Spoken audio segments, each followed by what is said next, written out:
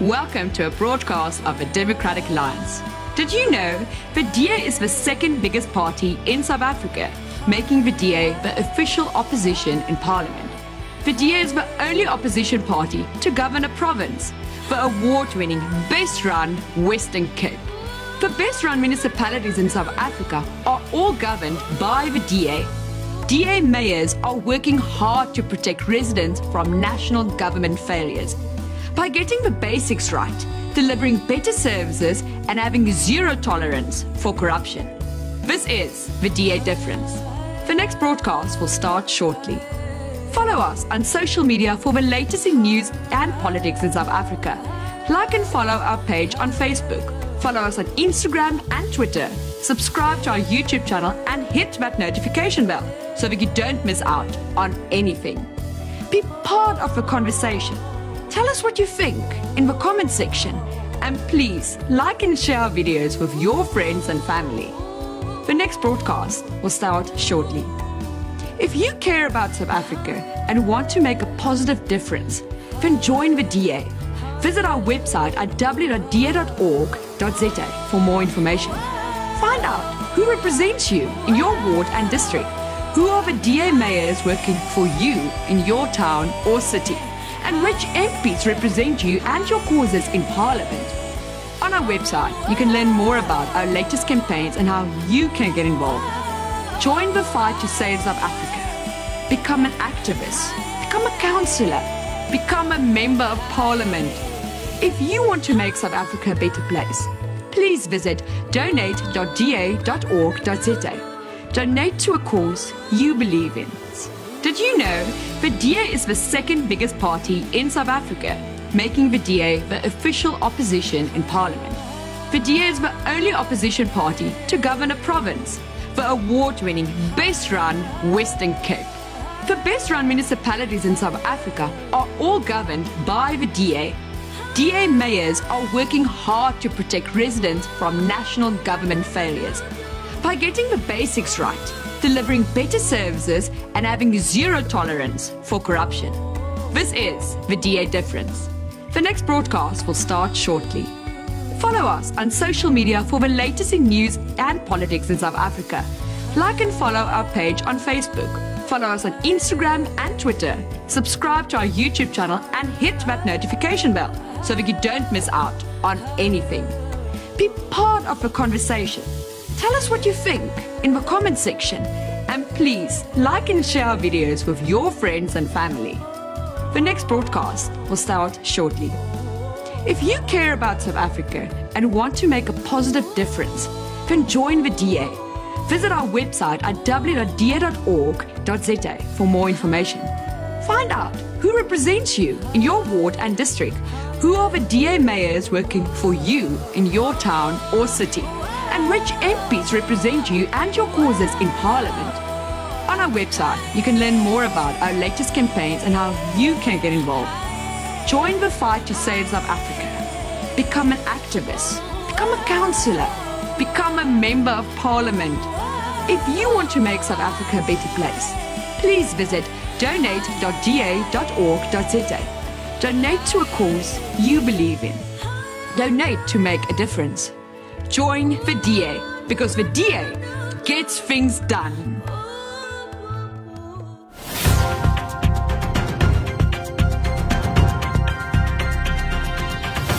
In this election, only the registered have the power.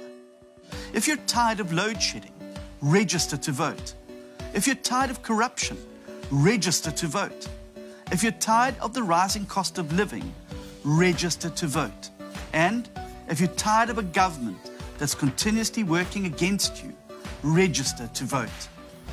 Go to check.da.org.za and let's give power to the registered.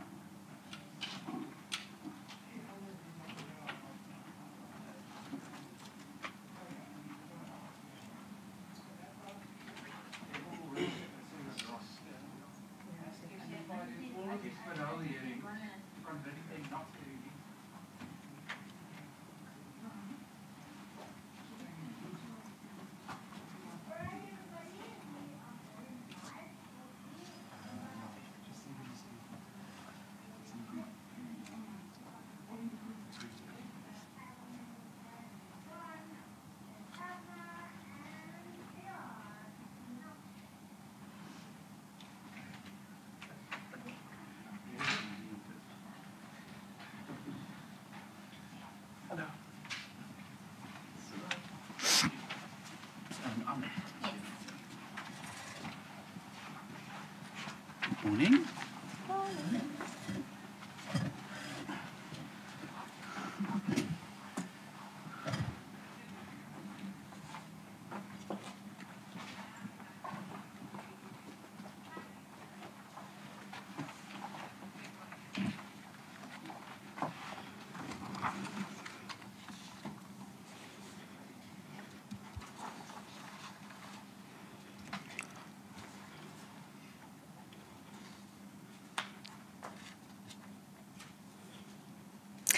Colleagues, a very good morning to all of you, and thank you so much for attending our press briefing today, titled "The DA Introduces Scorpions 2.0 to Tackle State Capture 2.0.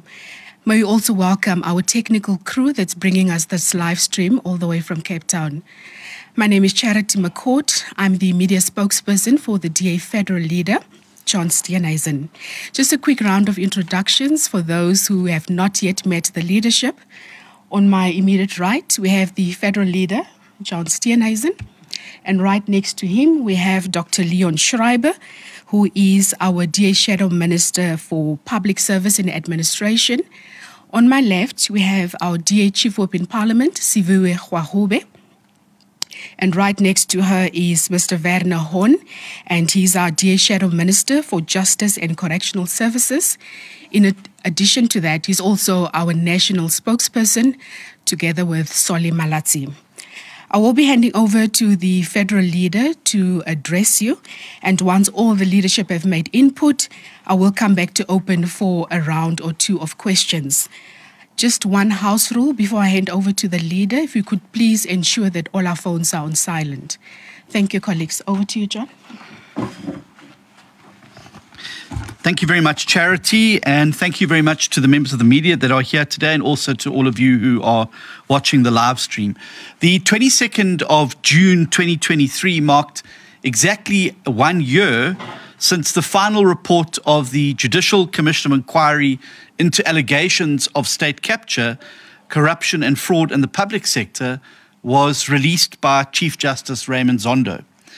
In the year since the report's release, in an exercise that cost the South African taxpayer in excess of 1 billion rand, the process to implement the raft of recommendations made in the Zondo Commission reports and the structural changes to South Africa's state institutions and oversight bodies has sadly come to a grinding halt. Of the 98 ANC members mentioned in the Zondo Commission report, not one has been reprimanded by the party or handed over to law enforcement for investigation. In the National Assembly, of the 16 recommendations made by the Zondo report to bolster and fix Parliament's model of accountability and oversight of the executive, the majority of the substantive and immediately implementable recommendations have already been voted down by the ANC using the tyranny of their majority in the committee. In a briefing to Parliament's Select Committee on Security and Justice on its annual performance plan earlier this year, the National Director of Public Prosecutions, Shamila Batoy, and officials from the National Prosecuting Authority said that the institution does not have the skills or the legal powers to adequately probe state capture. This is also evidenced by the fact that the first case against state capture failed so spectacularly. To add insult to injury, there still exists in South Africa no truly independent anti-corruption busting body similar to the Scorpions, which the ANC disbanded many, many years ago as it started to intrude and bring its cases closer to those in executive office. We know that life for the majority of South Africans has got decidedly worse under President Cyril Ramaphosa, a man who has merely extended the 9 wasted years into 14, and whose image as a corruption buster and a reformer has been completely blown by the Phala Phala scandal and the other failures of leadership. But it is the revelations of blatant ANC corruption that continue unabated in the face of this absolute impunity since the release of the Zondo report that is a cause of greater concern to the Democratic Alliance and millions of South Africans. In the wake of the ANC's 55th National Congress in December last year, several party ministers and members were implicated in the Zondo report. People who should be investigated and prosecuted were instead rewarded with positions of authority within the party's highest ranks. The Zondo Commission, for instance, found that there was enough evidence for former Water and Sanitation Minister Nomvulo Mokonyane to be investigated and prosecuted for corruption for receiving bribes from Bosasa. She now serves as the ANC's first Deputy Secretary General. Former Transport Minister Fikile Mbalula has been found to have used 3 million rand from national grant money to purchase a luxury property in Johannesburg.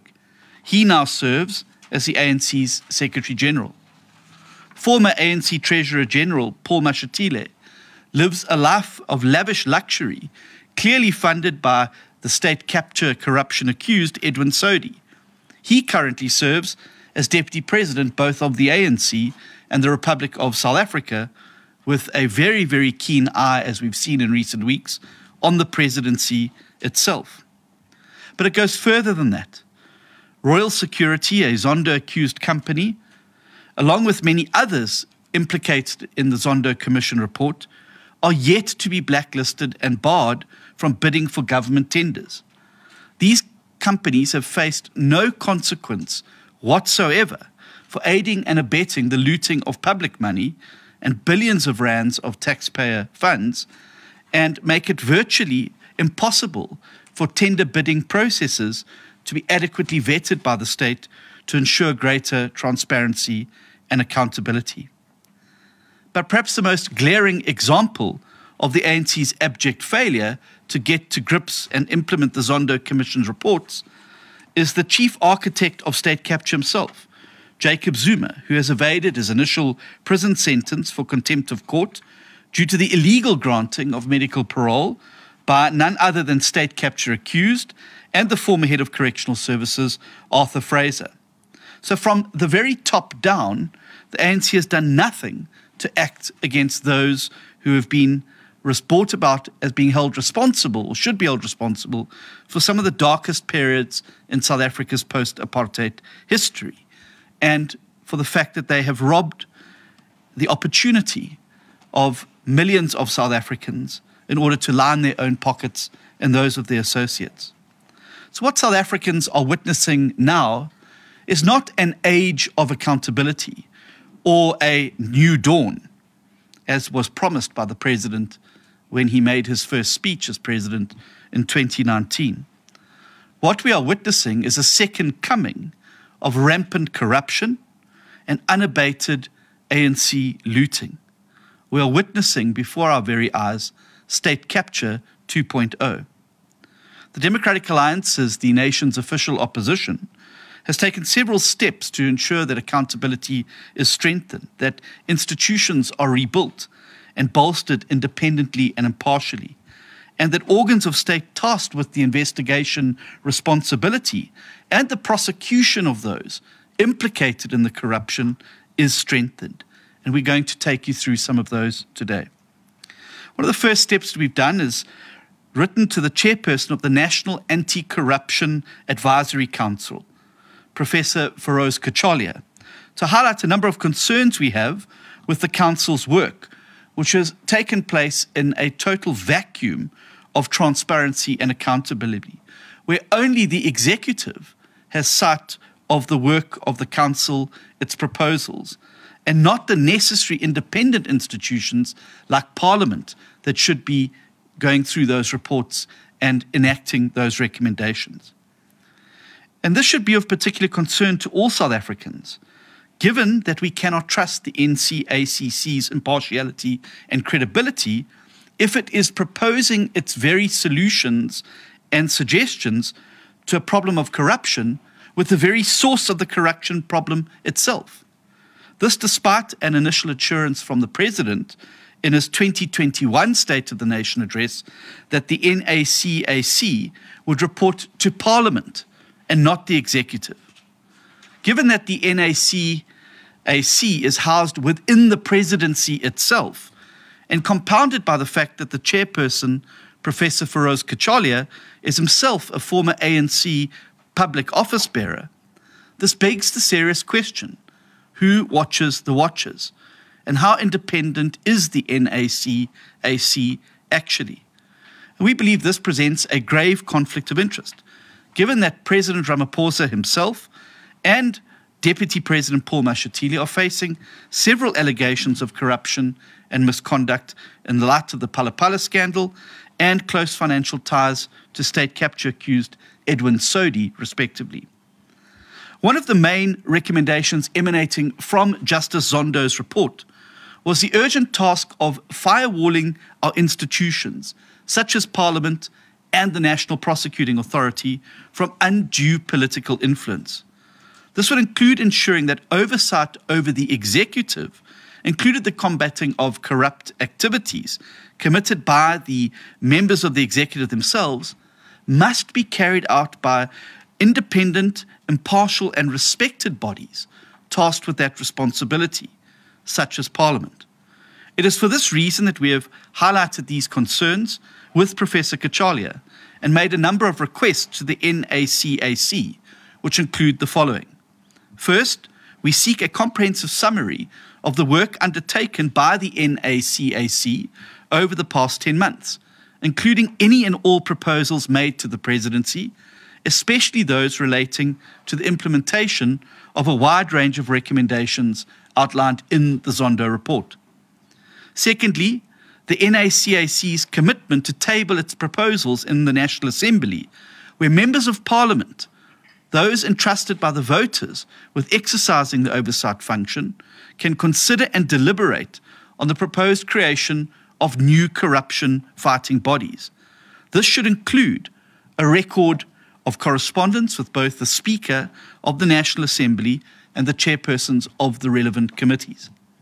Thirdly, the NACAC's plan to fully capacitate and equip the National Prosecuting Authority to independently investigate any and all individuals named in the Zondo report without fear or favour, especially those with close ties to the President, the Deputy President, and members of the current National Executive.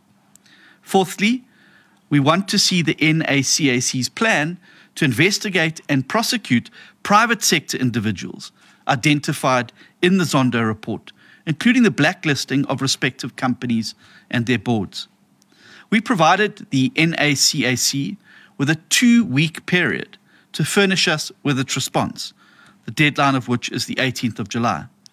We look greatly forward to engaging with the Council and welcome its proposals to Parliament, where the work of accountability over the Executive rightly belongs.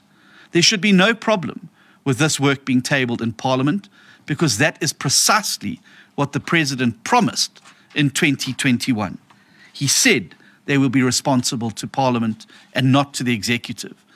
However, to date, it seems it is only the Executive that has had any input or assistance or advice from the NACAC. In terms of the Acting Public Protector Aleka's report on allegations of misconduct relating to the theft at President Cyril Ramaphosa's private Phala farm, we are still in consultation with our legal team and will be pursuing any potential avenues for an appeal or review. Again, this matter is horribly compounded by the fact that this individual is herself an applicant for the position of public protector, which obviously brings into question the impartiality. I'm now going to hand over to Werner Horn, who will take us through some of the further proposals.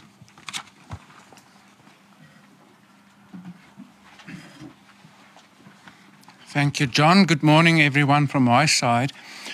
I think the first backdrop to what we are to announce is, I believe, the common understanding in South Africa now that the fight against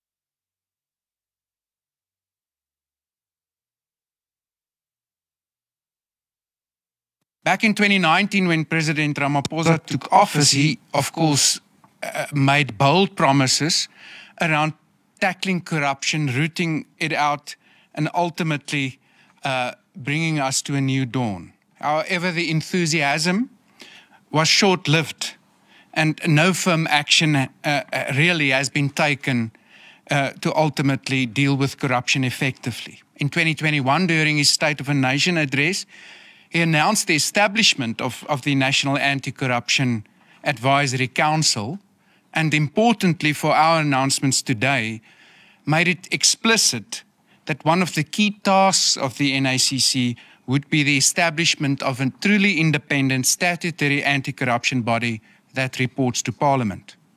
So 2.5 years later, there's still no sign of this body. It would seem that in the meantime, if one follows both the President and the Minister of Justice's comments around the matter, that this promise was now replaced with a new promise, and that's to make the investigative directorate in the NPA a permanent structure, which of course also remains an unkept promise in as far as it's only talked about at this stage. Now, as the Democratic Alliance, we stand firmly allied with those in society who for long have advocated that what we need is a truly independent anti-corruption entity. We believe that to fortify such an anti-corruption entity from political manipulation, whether it's manipulation by this government or a future government, even made up by political parties now not part of government, we strongly believe that this body must be set up on the basis of establishing a new Chapter 9 institution. Because this will be the only way in which we can prevent future politicians from disbanding such a body like was done with the Scorpions when their investigations start hitting too close to home.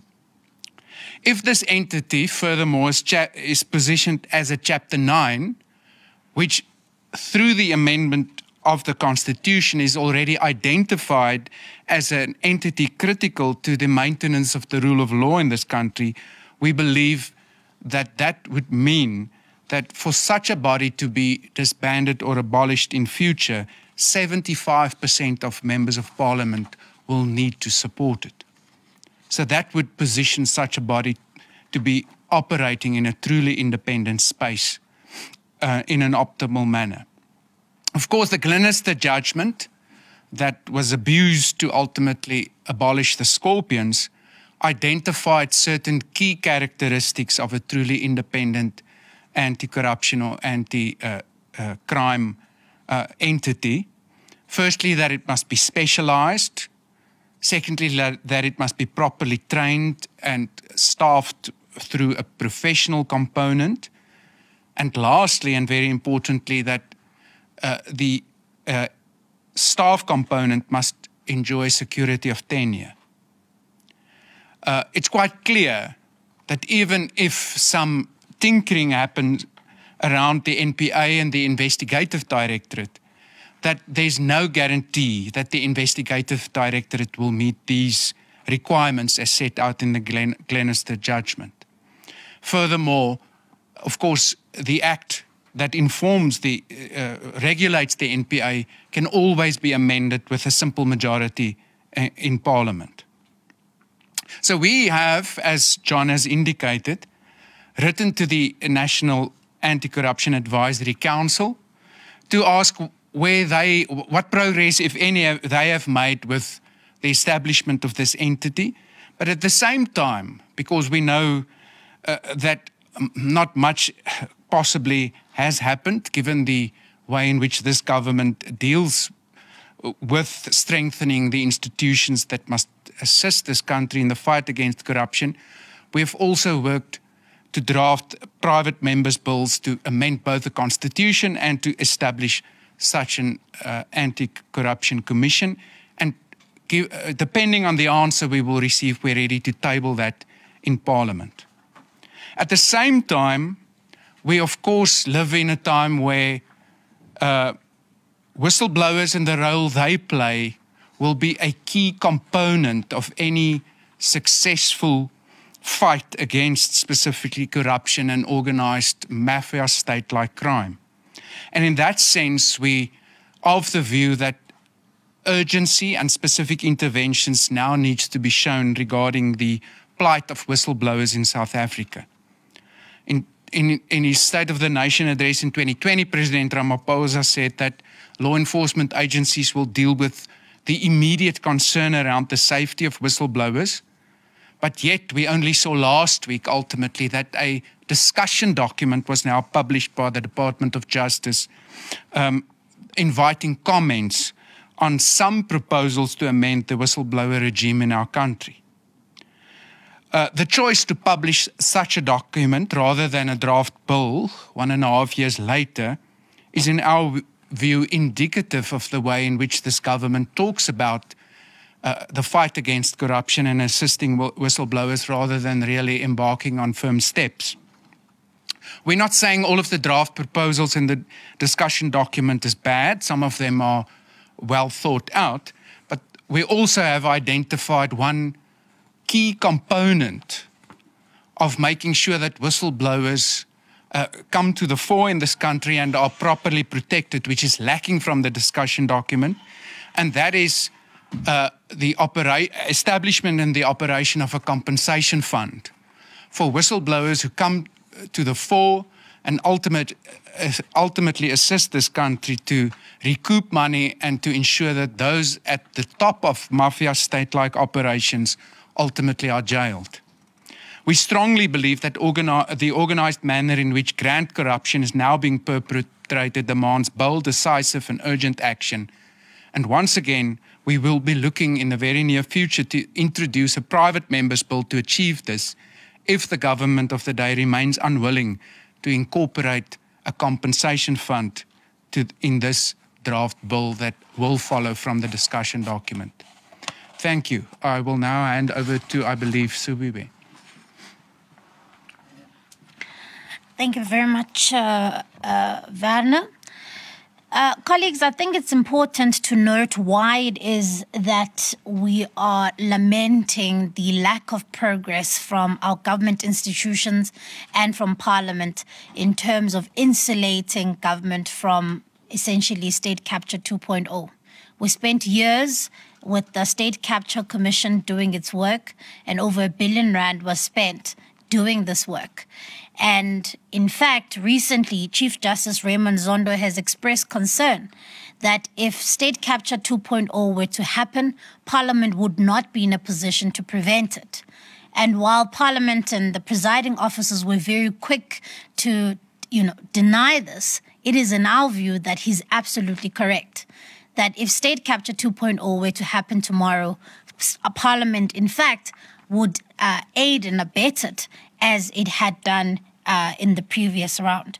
A year after the report has been tabled, and the reason why we are saying this is because a year after the report has been tabled in Parliament, there have been no substantive changes that have been made, either legislative changes or rules to the National Assembly rules.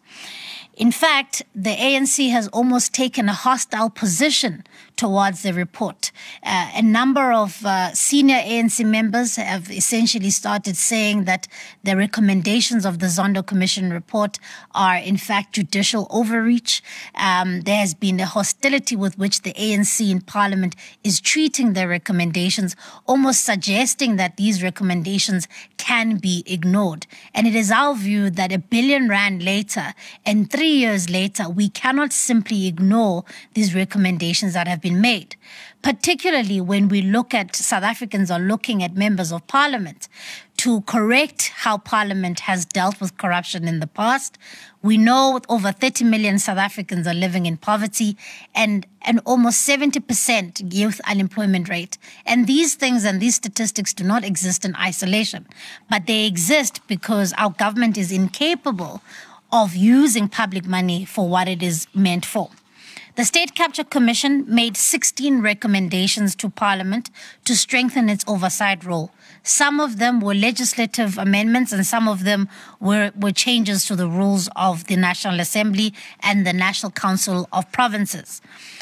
And yet all of these have been, and none of these have actually been implemented. And what is perhaps not known is that a number of these recommendations have already been voted down by the ANC in the Rules Committee.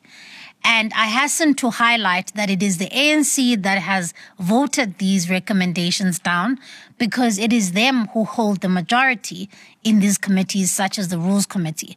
And some of these include, one, there was a recommendation by the Commission to increase opposition chairs in committees so that committees can better do their work, so that we can have stronger oversight over the executive. That recommendation was, without even much debate, voted down by the ANC. Number two, the DA also asked to reintroduce interpellations in the National Assembly, which essentially are a question and answer session in Parliament, which allows for a deeper back and forth and allows for a greater interrogation of a particular issue with a minister. This was also voted down by the ANC in the Rules Committee. The DA and other opposition parties have for years now, number three, have now for years called for a portfolio committee that would oversee the presidency. Could not be more important now, considering that there are several members of the executive which now sit within the presidency, yet the presidency still sits without a portfolio committee. And this was a matter of great discussion in the Rules Committee, and in effect, the chair of the Rules Committee, which is the Speaker of the National Assembly, Siviwe Gwarube, and her team have now deemed it necessary for the Rules Committee to undertake a study tour instead of implementing this recommendation, which we believe is international best practice. And to showcase that, in our view, State Capture 2.0 is not very far off, we have seen some key important decisions that the ANC in Parliament has done or has taken, and these are important to note. Last year, when the Section 89 process to investigate the president and the president's role in the Phala scandal was initiated in Parliament, and the Section 89 independent panel tabled its report in Parliament, the ANC caucus in Parliament decided to vote against that report, essentially halting the process of investigating the president. Again, if you cast your eye back to several years ago, this would be the same thing that the ANC had done during the Nkandla scandal. So it is not only fair to say that there have been no lessons learned, but we can see a repeat of what has happened in Parliament before. And number two, we've also seen the DA had, since the appointment of the electricity minister, we'd called for an ad hoc committee that would oversee the work of this minister, particularly considering that the energy crisis is one of the biggest crises in South Africa at the moment. This too was voted down by the ANC. So while the DA has a long history of really pushing for parliament and parliamentary reform, we're not going to stop doing so. However, we're of the view that a working parliament is not in the interest of the ANC. And they're going to do everything in their power to not only hollow out essentially the capacity in Parliament to do its work, but effectively they're going to block every single attempt to make Parliament a stronger institution that can stop corruption in its tracks. And of course, an organization that has corrupt individuals within its own ranks is not going to be enthusiastic about having an institution that works. But we're of the view that potentially next year we will be able to change the composition of Parliament, and that the ANC will not enjoy the numbers that they do. And that if that is the case, we will make sure that some of these parliamentary reforms are implemented. Thank you.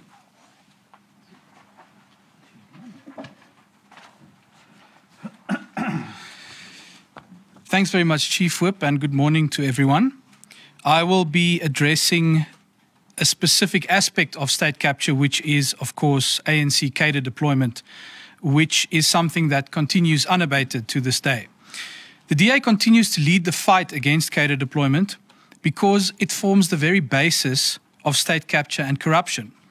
This is because the ANC uses cadre deployment to subvert formal appointment processes in order to ensure that pliant and loyal cadres are appointed to positions of power. In every single case of capture, whether it is under President Zuma, under the current president, the most fundamental question that needs to be asked every time is how were the persons in power appointed in the first place?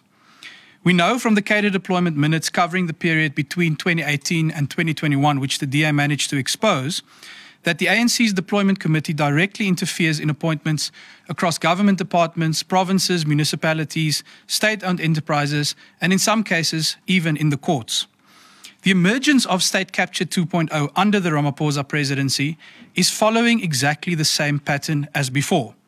And as we did before, let's connect the dots. Individuals like Edwin Sodi and Philemon Ledwaba fund the luxury lifestyles of the likes of Fikile Mbalula and Paul Mashatile for a very good reason. It is because they know that senior ANC politicians hold sway over appointment and procurement decisions.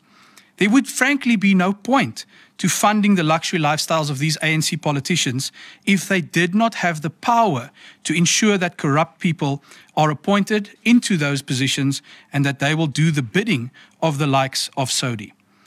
This is how cadre deployment works. Those who wish to capture the state influence ANC politicians to ensure that pliant individuals are appointed, who will assist with doling out corrupt tenders and other benefits, as we've seen in the case of the Lotto, to friends of the politicians. And in turn, they funnel a slice of this largesse back to the Mbalulas and Mashatiles of this world. The way to stop and interrupt this cycle is by taking away the power that ANC politicians hold over the appointment and subsequent procurement processes. We need to firewall all public appointments against political interference and replace cadre deployment with merit-based appointments. The Zondo Commission agrees with this assessment. This is not only the DA saying this. And I quote from the Zondo report.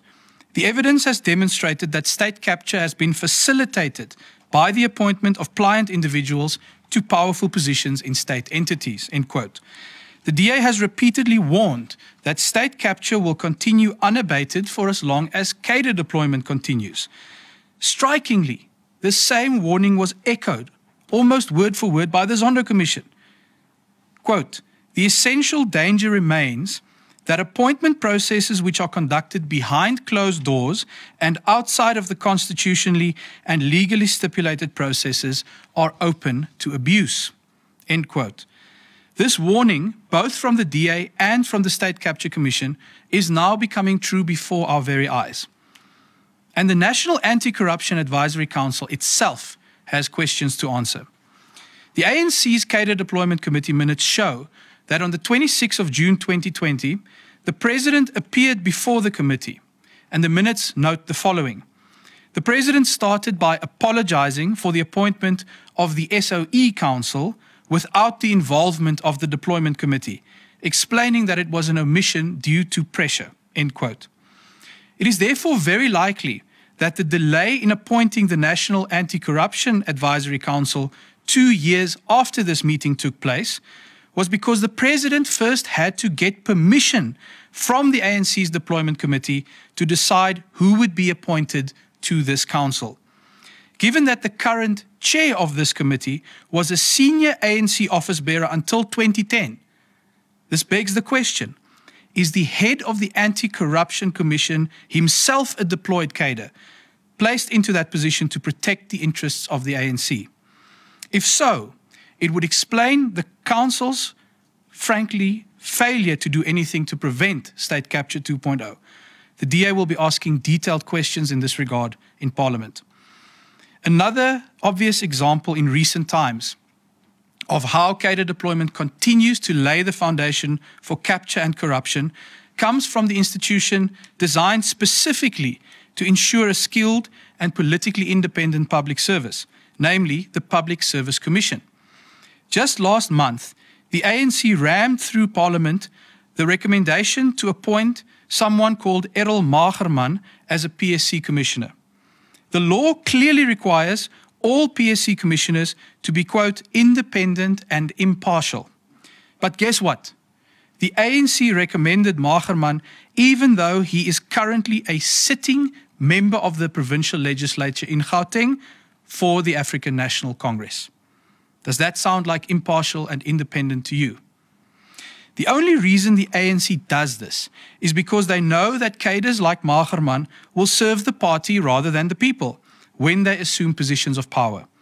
In the case of the PSC, this is obviously to ensure that no firm action is taken to disrupt patronage networks where the PSC investigates. So this begs the question, why does this keep happening?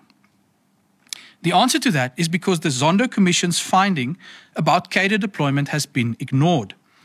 The Commission made it clear, and I quote again, that it is unlawful and unconstitutional for a president of this country and any minister, deputy minister or director general or any other government official, including those in parastatals, to take into account recommendations of the ANC Deployment Committee. Unconstitutional and illegal, and yet it continues to this moment. In fact, President Cyril Ramaphosa openly rejected this finding, saying in court papers filed in response to the DA's challenge to confirm that cadre deployment is unconstitutional, that the finding is, quote, not binding on him or his government. When the DA introduced the End Cadre Deployment Bill in Parliament, which would have made it a crime to interfere in appointment processes, the ANC, like the Chief Whip said on so many other occasions, voted it down because, sadly, for now, they hold a majority. This is why the DA's court challenge against cadre deployment has now become critically important. The ANC has made it abundantly clear that it will continue with the illegal practice of cadre deployment in open defiance of the Zondo report. The DA will continue to fight tooth and nail to stop them. We have already won 2 rounds of our court battle to obtain and expose complete ANC deployment records dating back to January 2013 when Ramaphosa became the cadre chairman. The ANC lost in the High Court, their leave to appeal was rejected with costs, and they have now run to the Supreme Court of Appeal, where we anticipate their petition will soon be rejected once more. Sooner or later, the DA is going to force the ANC to hand over those records, which will explain why Ramaphosa refused to implement the Zondo findings on cadre deployment. It's critical to understand why he is defying Zondo on this. This is because, as the cadre deployment chairman at the time, Ramaphosa was deeply and personally implicated in state capture 1.0. He was the person who pliantly deployed the people who captured the state on behalf of Zuma and the Guptas. The scale of Ramaphosa's dishonesty over cadre deployment is striking. When he appeared before the Zondo Commission, the President conceded that it is inappropriate for the activities of the Deployment Committee to be done in dark corners and that there must be transparency. That's what he said to Judge Zondo.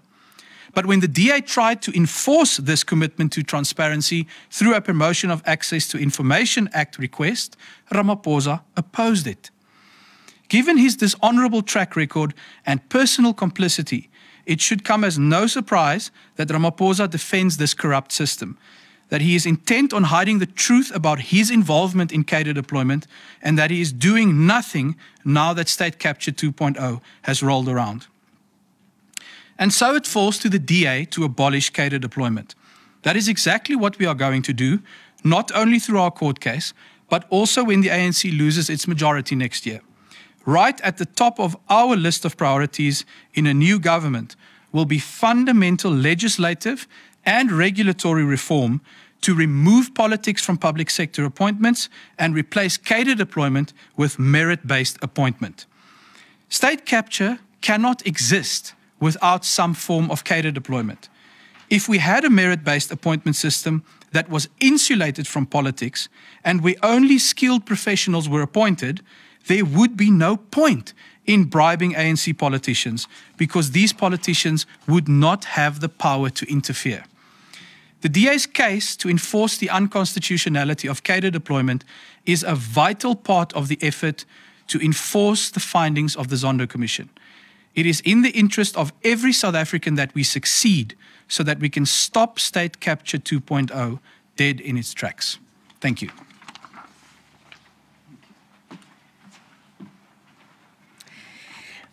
Thank you so much to our leadership for that insightful briefing. Colleagues, we now open for a few questions. Standard practice applies. Please introduce the media house that you're representing, your names, and perhaps direct the question to any of our leaders. Any hands? Natasha? And Natasha afterwards. Okay, hi. Sorry. Good day, everybody. It's Natasha Puri here from SABC News.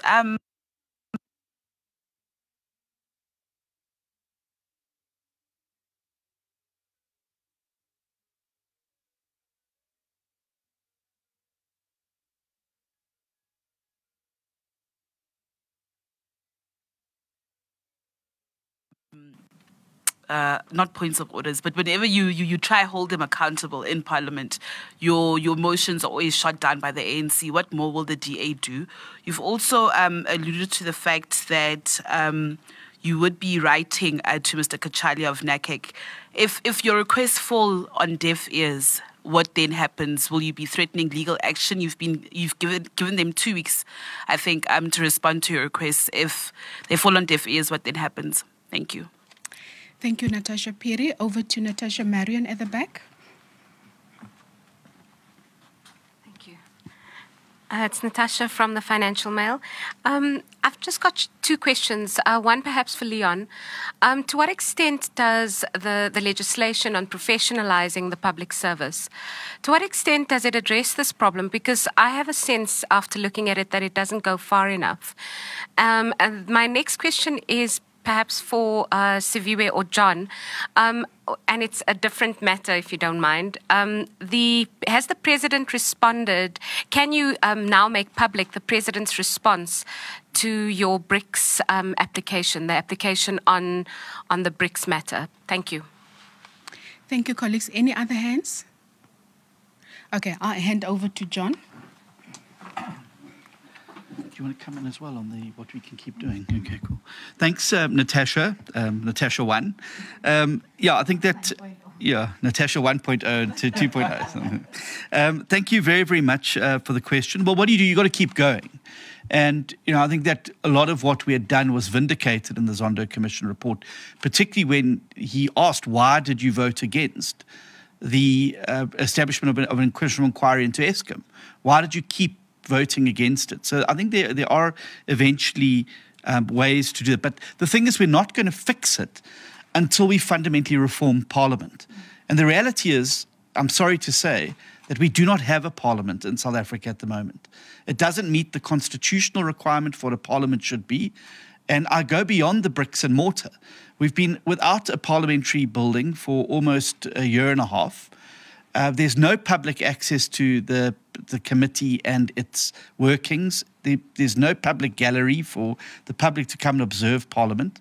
And there is no opportunity, particularly for those people who don't have data, to log in and watch their Parliament. So Parliament is already now falling foul of its constitutional obligations to conduct its affairs openly, transparently, and in public. So we've got a toy Parliament that exists at the moment, and Siviwe can expand a little bit more on that. But it has consequences when you have a Parliament that's not effectively functioning. We sit in a small room like a glorified district council with very little ability to be able to do the work that a Parliament should be doing. The presiding officer spoke about this wonderful training that's been rolled out to MPs. We've got some MPs who still can't master Zoom. I don't know where this training has been or what it has done, but it's certainly not reflected in the work of Parliament. But you keep going. And we have put already a number of times some documents on the table, from lapdog to watchdog. Siviwe has put forward a number of suggestions in the various committees about how we can strengthen Parliament. And here's the thing. No Democrat or person committed to freedom and democracy should be scared of a well-functioning Parliament, because it literally is the heartbeat of keeping a multi-party democracy alive. And those people who don't want it to work, I believe, have an ulterior motive. They don't want it to work because they don't want the oversight, the scrutiny. They don't want well-resourced and equipped members of Parliament who are able to do their work effectively, because it means that the chances of them being caught out and found out are so fundamentally more important. So, yeah, it does fall on deaf ears sometimes, but you've got to keep going. And I believe that the answer lies in building a new majority in Parliament next year. Then we can really enact the reforms that are long overdue. Over the course of the last 25 years, the ANC has systematically pulled the teeth out of Parliament.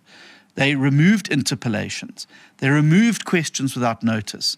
They removed the ability of members of Parliament to have their work and private members' bills prioritised over the legislation of the executive, and have completely defenestrated Parliament. I believe that a new majority in Parliament, with a new speaker, with new presiding officers, can re-inject life into Parliament, which is why it makes the Moonshot Pact even more important for next year. I cannot give you any further information. My attorneys are not even allowed to share the response with me as the person who who signed off the papers. We are, through our legal team, making representations to the judge that we believe that the public interest overrides the confidentiality that is required. And certainly we believe that the aspects that could remain confidential doesn't mean that the entire affidavit should be clouded under confidentiality. Perhaps those parts dealing just with the warrant could be redacted and the rest of it released. But we've noticed from various statements already that the ANC said that the BRICS summit will be going ahead and it will be going on in South Africa. I sincerely hope that what has been reached is some agreement that Vladimir Putin will not attend. South Africa does not need, in this particular difficult time that we find ourselves, to compound the strained relationships with some of our major trading partners and economic benefactors in the country, given and I think it would be terrible for South Africa to have Mr. Putin come here to this country and not execute the warrant again. I think it would be the final nail in the coffin for things like AGOA. I think it would fundamentally end up towards starting some form of either direct or indirect sanctions of South Africa. And that's the last thing our floundering economy needs right now. We need every little bit of help that we can get. So let's not score own goals by doing silly things that end up costing a great deal for no real game change for South Africa going forward. Thanks. Leon, you want to? And Siv. I think John has mostly covered the issue around what more can you do. I think for me, one of the key things is for South Africans to understand that the work of Parliament is actually the work on their behalf, and that the institution belongs not to politicians but to them. And so I think that's then when you start to realize that issues of public record are important. And so this is why, the ANC would often ask, why do you bring matters to the floor of Parliament for a vote when you know you're going to lose the vote? So that it can be a matter of public record, either for future court cases, but more importantly for South Africans to see how their members of Parliament are voting. Recently, even the former President Thabo Mbeki wrote a scathing letter to the Deputy President Paul Mashatile, asking him why it is that the ANC voted against an ad hoc committee to investigate Eskom corruption. But these things are important. And so even when you don't have the numbers, you have to push people who don't want Parliament to work so that they can make those decisions that are reflected on the record. And of course, where we are able to approach the courts where Parliament is failing, we will do that. Where we are able to push for legislation, as we are doing with the coalition stabilization bills, we will do that. And I think it's important to not give up because you don't necessarily have the numbers, because also those things will form the record of what you will use to be able to essentially transform and rebuild Parliament after 2024. And we're really, really hoping that voters can start to see that there has been a complete antagonistic approach to the way in which Parliament works, because a working Parliament is certainly not in the interests of the ANC currently.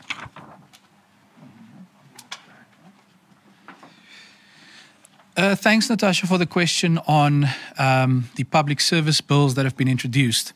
There are 3 of them currently before the committee or on its way. I think the first thing to say is that some of these bills, especially the Public Service Amendment Bill, is a direct response to the DA's work on cadre deployment. The DA submitted the End Cadre Deployment Bill about 2 years ago, and it went through the parliamentary process. At that stage, we got various civil society organizations to back what we said in that bill. The court cases clearly are ruffling the ANC's feathers, and so they have gotten to a point where I think they want to try and make it look like they are doing something about this, including through the framework for the professionalization of the public sector, where the experts involved in that actually made it very clear that cadre deployment is something that's unconstitutional and must be addressed. But I think that you are absolutely right that the bills do not go near far enough. They are trying to put a fig leaf or a plaster over this problem rather than fundamentally addressing it. So I want to give a couple of quick examples of how they are actually informed by the DA's work on this issue, which I think is important for the earlier question about why do we keep doing these things. And you sometimes see them coming through in ways that may not be the most high profile, but that do matter. So if we look at the bills that have been introduced now in the public service area, one of the provisions is that directors general and senior managers who report to directors general cannot hold office in political parties. That is a direct outcome of the pressure that we have been applying in this regard. It absolutely does not go far enough, but it shows that in that one particular area, there's a step forward. Another example is that the Public Service Commission will be included as an independent institution in the Public Finance Management Act, another one of those specific elements drawn directly from the DA's End Cadre Deployment Bill. But while there are examples like this where the ANC has realized it needs to appear to do something, the overall effect of these bills are not nearly enough. What we need, and what the End Cadre Deployment Bill would have done, is to actually outlaw the political interference in the appointment process. It needs to be a crime that you go to a selection panel and say to them, listen, forget about who you ranked as the top candidates here. Forget about the CVs. This is the person that we are instructing you must be appointed to this position of power. That must become illegal in this country, and then we will have the ability to hold those people criminally accountable when they do so. Now, I think it's important to also note the court processes that are unfolding. They are very, very relevant to these bills. The first aspect is our victory in the High Court on the PIA application to actually obtain these records. If you go and look at the judgment there, the judge is absolutely clear that you cannot formulate a proper response and a proper way to end cadre deployment if you don't know exactly how it operates. And it says clearly there that I, as a member of parliament and a member of that committee, have a constitutional right to see how cadre deployment works, because that is the only way you can craft informed legislation. At the moment, we can't do that because we don't have the complete picture of what it is that we are responding to. So that is another reason why that case matters. Secondly, obviously, is the case where we are seeking to declare the practice unconstitutional. Now, that moment is going to be very important, because if we win that case, we are going straight back to Parliament on these particular bills that have been introduced, and we are saying you cannot, in any rational way, suggest that you are fixing the public sector and the appointment processes if you are not going to implement what the court has said, namely that this practice is unconstitutional. And we must end up then, whether it is in this term, and that's what we will continue to push for in opposition, or frankly, in the next term. And the new government, the new configuration in Parliament that is going to follow when the ANC loses its majority, to make sure that these bills are actually refined to tackle the root of the problem, which is the political interference in appointments, and to actually make sure we make it a criminal offence for cadre deployment to take place. And that is how we are going to finally start firewalling that separation between party and state. It's a principle as old as democracy itself, that you have your political office bearers who make policy and you have your officials who implement policy. The two are not the same, and it's time to separate them and make sure we build a professional and capable state. Thank you. Thank you very much to our leaders. We have two more questions from journalists watching on our live stream. The first question is addressed to Werner Horn. How will the DA go about getting the Scorpions 2.0 set up? And the second question is addressed to Siviwe. How will the DA address the issue of the ANC abusing its majority in Parliament? Your responses in that order, please.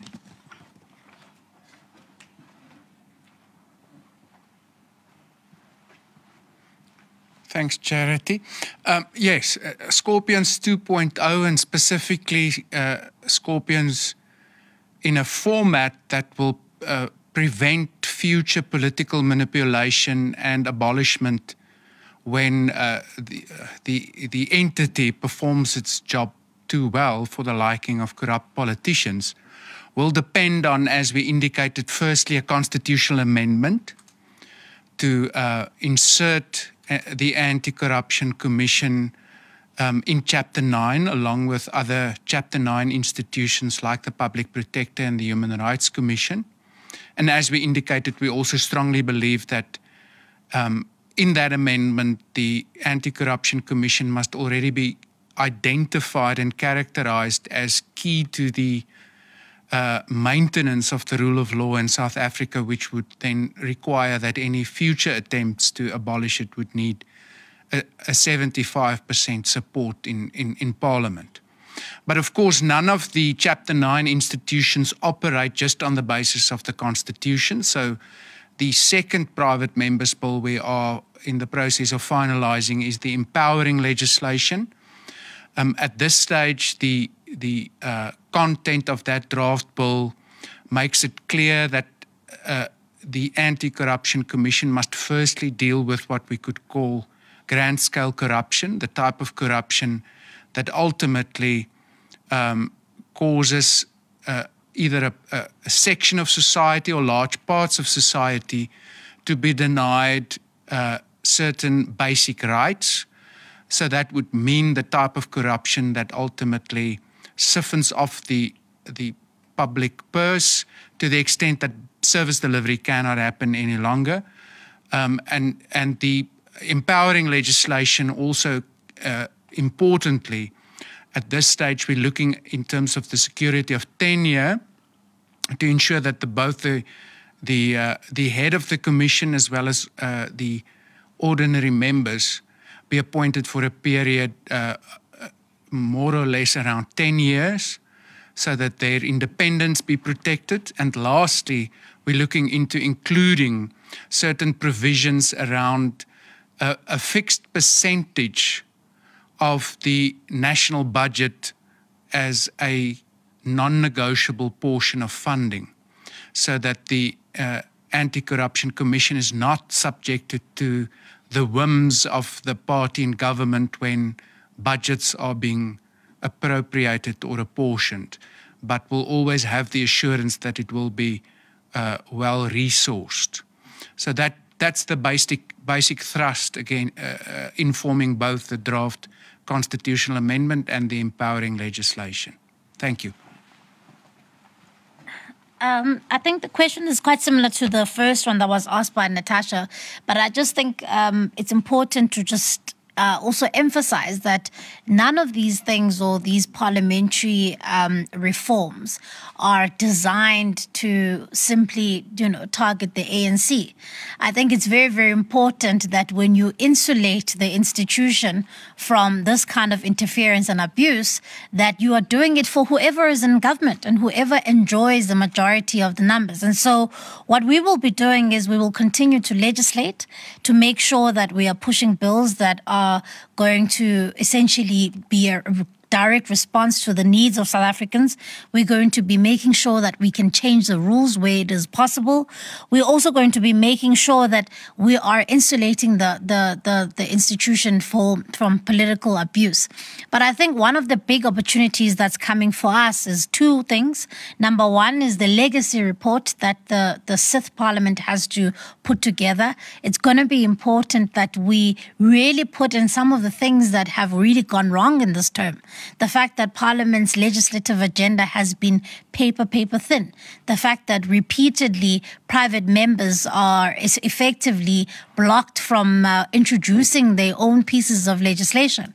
And all of these things have to form part of the Seventh Parliament, because it is in our view that we are likely going to see a change in the formation of Parliament and its numbers. And so when that does happen, then we need to be able to refer to a good set of lessons learnt during this time, so that we can make sure that we reform Parliament, but not as a target of the ANC, but to reform Parliament so it can better serve South Africans. Thank you. If I could just add to that, because I think there is another important aspect to that, and that's also the delay in reforming the state security apparatus in the country. I think we've been very aware of how the state security apparatus in the past has been abused to fight both internal ANC battles against various factions, but also to fight battles against other political opponents. And some of the revelations from the Mufamadi report, for instance, have not been dealt with sufficiently. The allegations made that political parties were set up using state security agency funds, etc. But also, as we get into this heightened season now, where very clearly there's now contestation between the president and the deputy president. And I've no doubt that the Sodi revelations and the Imbalula revelations are matters that have come from internal shots that have been fired across different factional bowels within the ANC. So one of the other works that Parliament's going to have to focus on is to make sure that the state security apparatus is also independent and is not being abused for party political funds and is for purposes, but is being used to protect the national interest of all South Africans, not of any particular political party, but of all South Africans, and to never be abused again in the face of the type of factionalism that we've seen playing out both internally and externally within the ANC. Thanks. Thank you, colleagues. That brings us to the end of our press briefing here today. Thank you for making time to come and engage personally with our leadership. Maybe also thank you to all the media houses that joined us through our live stream and all the residents. Thank you so much. Thank you.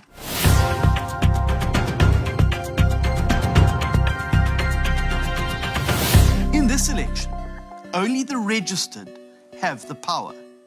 If you're tired of load shedding, register to vote. If you're tired of corruption, register to vote. If you're tired of the rising cost of living, register to vote. And if you're tired of a government that's continuously working against you, register to vote. Go to check.da.org.za and let's give power to the registered.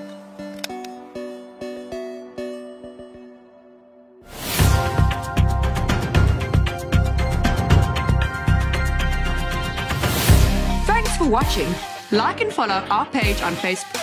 Follow us on Instagram and Twitter. Subscribe to our YouTube channel and hit that notification bell. Tell us what you think in the comment section. And please, like and share our videos with your friends and family. Join the DA. Join the fight to save South Africa.